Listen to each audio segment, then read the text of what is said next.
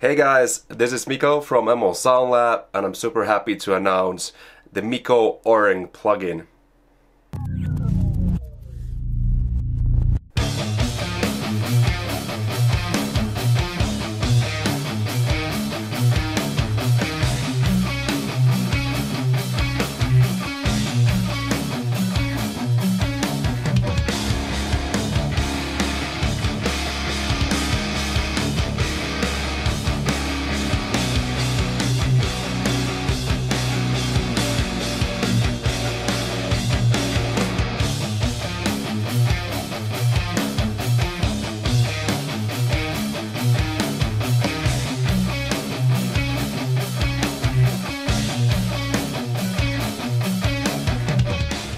Okay, so that should give you a quick idea of what the MIKKO ORNG sounds like.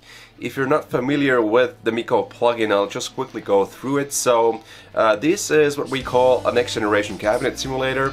You can add up to 9 microphones on these speakers that you have in these cabinets, and you can move these microphones in a 3D space, meaning that this is actually a 360 object, this speaker. If you place this microphone on a different side of this speaker, it will sound completely different, just like in real life.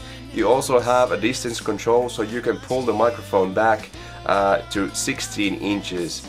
So with this new ORNG plugin that we made, you also have the addition of the 7B microphone that we started using this year. So you have one new microphone, and obviously if you already purchased the full version of the MIKKO previously, that pack is now called the MIKKO Essentials, and that comes with 9 cabinets. So I have all the 9 cabinets in here, but also I have the new ORNG in this list.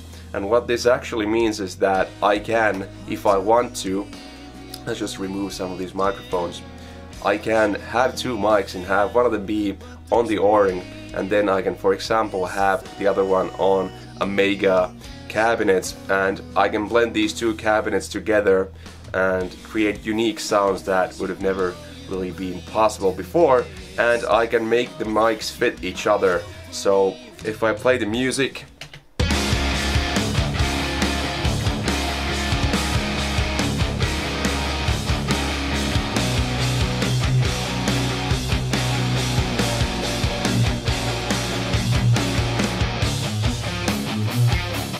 okay, so that was a really quick demonstration, but I found 2 different microphone positions that work really well together. One is on the ORNG and the other one is on the Mega cabinets. So it's really simple and easy to use, and you choose the microphone positioning, not me or not some other IR producer. You have the ultimate control. And with the MIKKO plugin you can export IRs in mono or in stereo, meaning that you have always had the control of panning the IRs, meaning that, for example, in this instance, if I wanted to have the ORNG on the left side, I just pan it all the way to the left. If I want the Mega to be on the right, I just pan it 100% right, or obviously you can do the in-between. So if you leave these pans like in between and now you export a stereo IR, they will be panned sort of not 100% to the side. You can also export the mono and right sides separately, which is probably a lot more handy for anyone using a modeler with these. On top of that, with the MIKKO you have the impedance and cut control. So with the impedance you can add some tube amp color into your tone very realistically, meaning that usually if you use a power amp you will get kind of a mid scoop, meaning that you'll get more low end. If you're looking at that EQ graph, you'll have a good idea. You'll get more low end, and at 100% these are realistic, what I measured from the real amp. So you get kind of this middle scoop thing going on. And if you're using something like a preamp pedal or something that doesn't have a power amp in it, and you feel like it doesn't sound like a real tube amp, if you use this impedance control, you will get that tube amp color into that sound.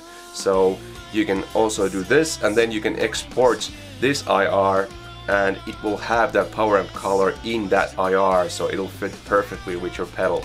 Now, along with the MIKKO ORNG release, we're also updating the MIKKO to 1.2.0, as you can see down here.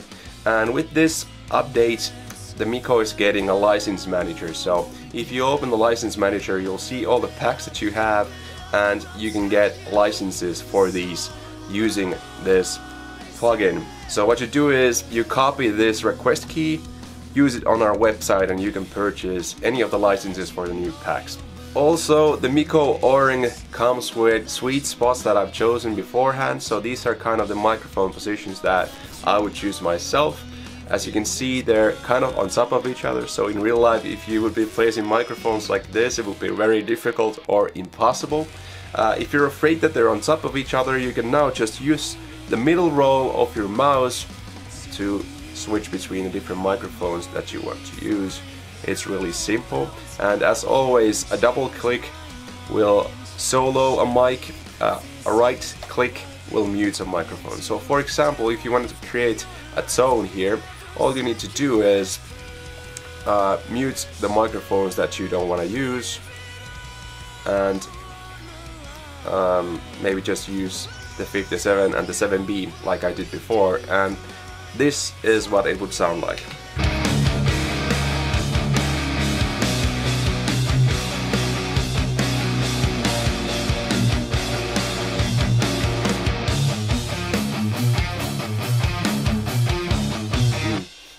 Again, super easy to create your own mixes and kind of use my templates as a good starting point. Obviously, if you disagree with me, for example, that maybe the 57 is too much to the side or too much to the cone, well, you can change that. You can change that here. So if you wanted a brighter position, just place the microphone more in the middle. If you wanted a darker position, move it to the side. It's fully customizable, and as always, once you have the sound that you like, you can use this plugin in the DAW and make changes afterwards, or if you want to use this IR in your modeler, just export the IR in the format that your modeler supports and import it, and you're good to go. Thank you for watching the video, and see you guys later. Bye.